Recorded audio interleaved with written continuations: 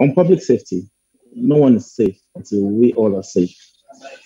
Today, we're going to propose another minute silence to the dearly departed Oluwabamiche Anyonwole, who was brutally murdered on her way home from work in a state-owned public transportation system, owned and operated by the state, Lagos State. It's a little disturbing and slightly confusing where to begin to address this issue from. Should we take it from a public safety perspective or from the endemic that has pervaded, our state and, as a matter of fact, our country, the Hydra-headed monster called ritual killing? While they're closely related, these two topics, because every ritual killing requires a victim. Anyways, a victim who many times, in many cases, has been failed by a system where public safety and security is a growing risk and a growing concern. Now, from a public safety perspective, the government simply needs to do more. Three quick fixes, 3 quick steps that can be adopted to make immediate impact. One, I think that the public must be fully informed, fully orientated, and even in some cases reorientated on how to handle emergency situations. Every citizen, as a matter of fact, and as a matter of urgency, should have the emergency toll-free lines stored on their mobile phones. Secondly, emergency response lines should be visibly displayed within a 5-mile radius on billboards, on flagpoles, on major highways, where there is an efficient and also an effective 24-hour control room ready to seriously take on these calls and immediately take action. Thirdly, we need to ensure that the control room is well equipped to take these calls and actually take action. We put an engagement plan in place to enhance the efficiency of these control centers. These may sound like obvious suggestions, but you can bet the average delegation today does not have this information readily available to them. How many delegations actually have emergency lines on their phone?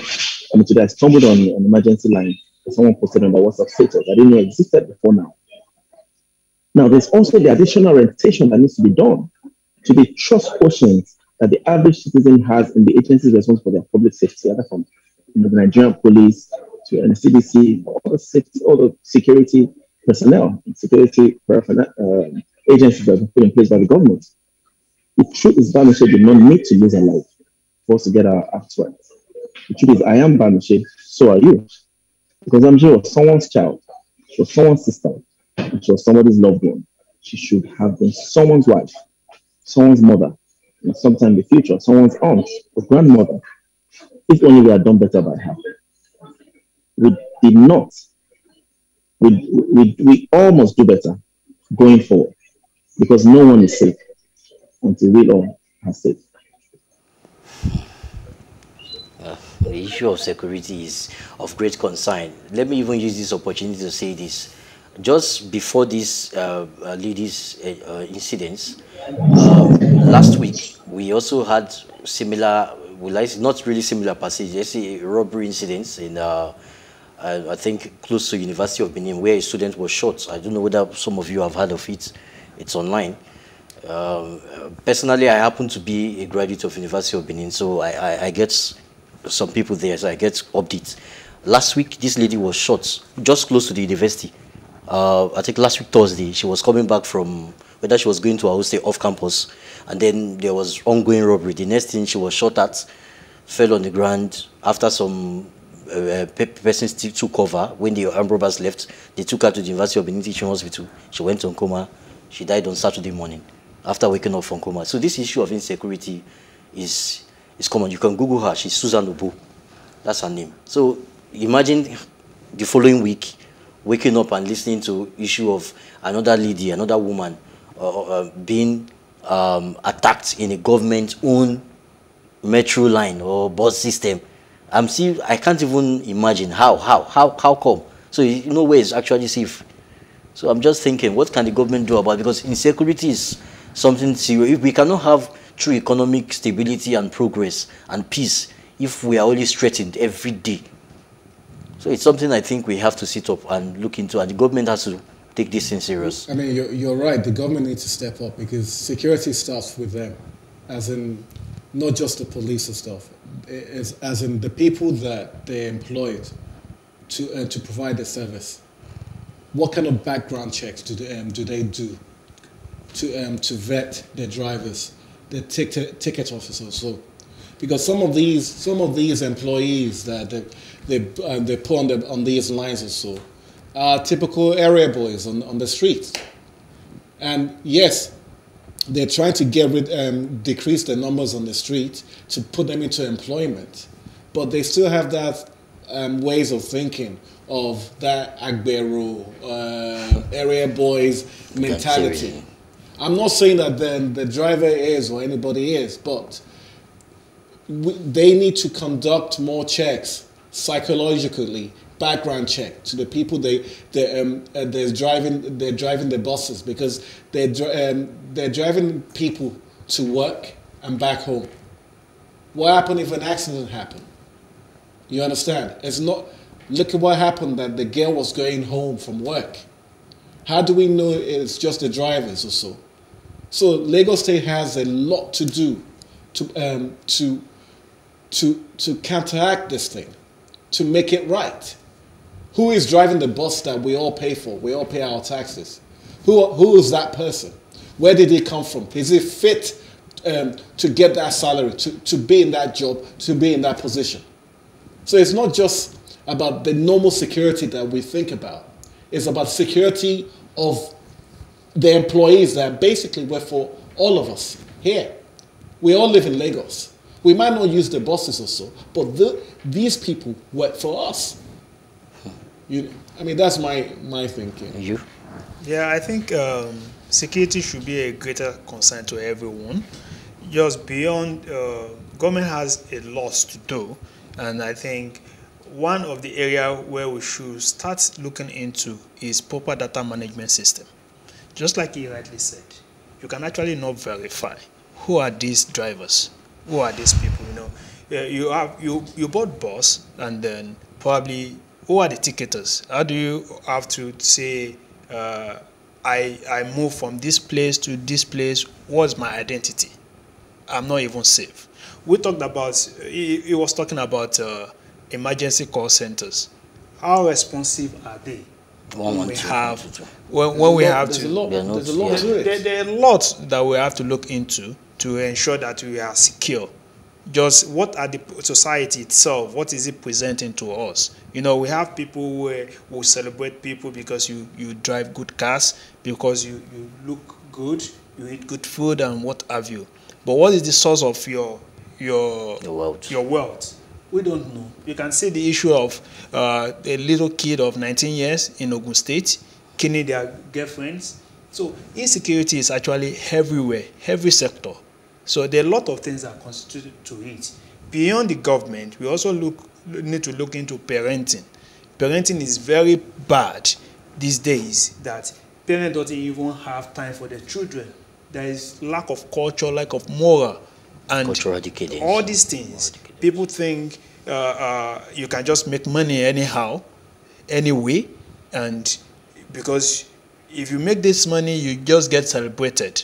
You don't know where you get the money from. So there are a lot of things that actually constitute to the insecurity we see today. We can also see the aspect of education. Yeah. You see education, you see a first-class student being given an award of 10,000 naira. And we see an entertainer, just like this Big Brother Nigeria, good at the ultimate. You see millions of naira. So look at it like, what can I actually do if I need to do some rituals using human body to ensure that I get a fame and get the money?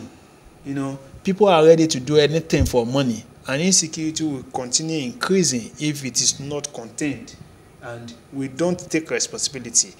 Individual has to take responsibility. Government has to enforce laws and take responsibility to ensure that we have a conducive environment. Yeah, Mr. Tolu, what do you think about, we have all mentioned the 9 points, but mostly our points are long-term focus. But the short-term focus, addressing this issue, is there a way where they can do like search before you bought this vehicle, these government-owned vehicles? Because according to the interview I watched online. I noticed the driver of the bus was saying, I think he acted under duress or something. It's like the lady was the last to come down. Some guys were armed in the vehicle or something, and they ordered him to drive to a certain point, and they came down with the lady. He couldn't do anything. So I don't know whether you saw the interview or something of the driver of that particular line. So if there's a way we can do search or something. So what do you think about this short-term effects? I mean, short-term strategies. I saw the interview of the driver, and to be quite honest, it just emphasizes what I was saying about, I'm not sure due diligence was done on this individual. You know, clearly he was way above his head in that situation. He obviously wasn't trained of how to handle emergency situations. You know, and if that person wasn't trained, probably background checks weren't even done. Yeah. You know, that's on one hand. On the other hand, right, short-term fixes. I mean, I already gave 3 very simple suggestions. You know, everybody should have at least one emergency line. Because this lady did a recording on the phone. Imagine if instead of sending that recording to a friend, she actually sent it to a phone number where she knew that, you know, someone would take that, you know, video, and then there'll be an alert that will go to the bus, or maybe the next bus stop, or the next station, and they know that, oh, there's actually an emergency call from this BRT bus. That's basic technology. It's not rocket science. You know, it's putting trackers on buses, putting CCTV cameras on buses, you know, and making sure that buses are connected to a control room. That's so basic. You know, I don't think it's rocket science. I guess this is a puzzle for the... Can I also mention that insecurity can also be related to poor payment. If the person you've engaged to provide a service is not, if his salary cannot take care of himself or so, he's not going to be thinking of doing his job well. He's going to be thinking of how is he going to eat today or feed his family. That if we don't pay our staff well, if we don't pay our employees well, that too can cause insecurity. You understand?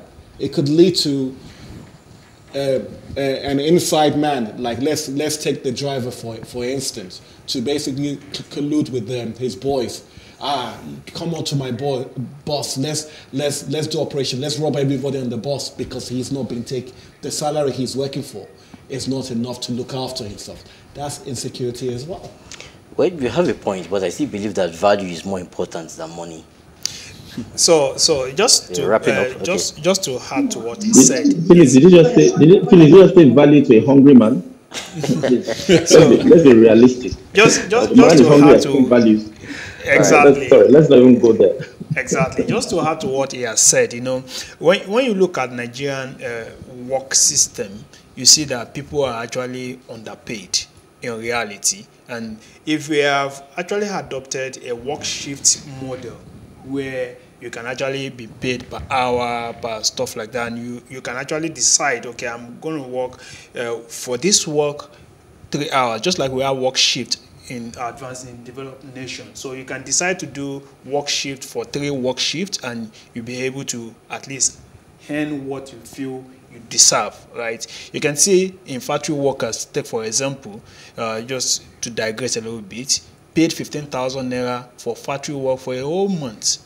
You understand? So we also need to look into work shifts to ensure that these people are paid and they are satisfied. All right, Mr. Tolu, so we have to make sure our country is secured for sustainable economic growth. So just stay with us. Up next is Olanrewaju.